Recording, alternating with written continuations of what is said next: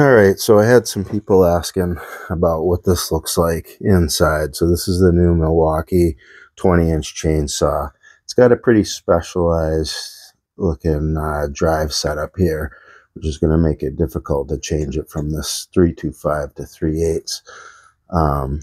But that's steel. This housing is like some sort of thermoplastic or phenolic, but it's not metal.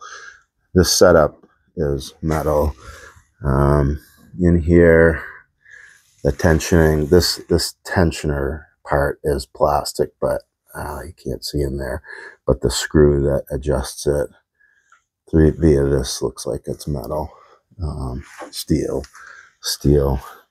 and then this housing, the captured nuts are in metal, but the rest of this is plastic, and then this here is metal.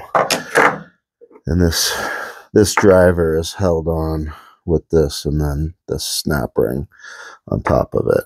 But that's a look at it for people who are curious. And then that's the tensioning from the brake that grabs that gear when it's in place. But I got to figure out, I'm actually considering maybe trying to do something like that so I can get the large size rim sprockets on it. See if I can get another one, and I'll try shaving it down. We'll see.